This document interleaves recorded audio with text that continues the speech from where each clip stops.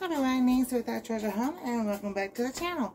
So today I'm going to show y'all what I did. I took some pictures. If I remember to put the pictures up, I will. But I dehydrate some spinach, some kale, and some leeks. And I put them to the side. So I want to show y'all something. So this is the, I said kale, turnip, well, these are turnip greens. And then these are the leeks. And this is the kale. So what I'm going to do, I'm going to put all of it together. Because I did a video about dehydrating leeks. And then I made it into just about like a powder. So we're going to sit there and we're going to pour the rest of it in here.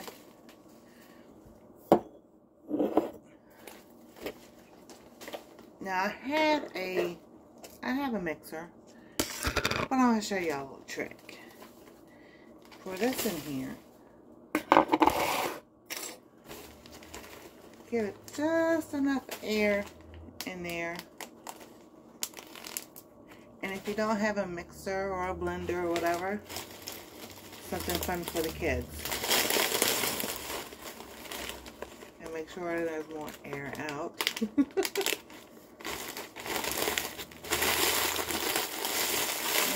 clutch it up.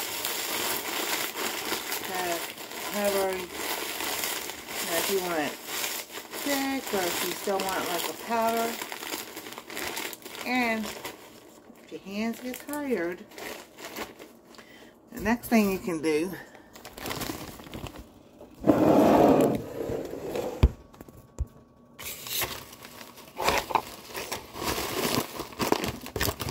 I gotta let the air out again. Just a little hole. And if you have a big one, you can use a big one.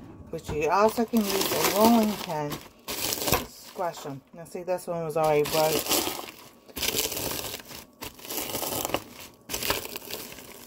Now this side broke. Isn't that wonderful? So you still can use, just squash it. So, and I have a big rolling pin. The thing is huge. So something fun and enjoyable, and something that the kids get involved into. My little helper is not feeling well. So she's definitely not feeling well. She's asleep. And it's 12 noon. So, yeah, you just keep on. You get it to as fine, or if you want a powder, if you don't want a powder, and you can add to your soups, your stews, your meats. Ooh, this would be pretty cool to put like in the cavity of the turkey or chicken or something really fun. And there you go. That way, if you have extra and you don't know what to do with it, you're not eating it, and you don't want to freeze it or can it, you can dehydrate it and then put it in a can, and vacuum seal it, or you can put it in your paper plastic bag and, yes, I'm out of breath, and crush it up like that. So I will probably sit there later on and get the blender down from up there.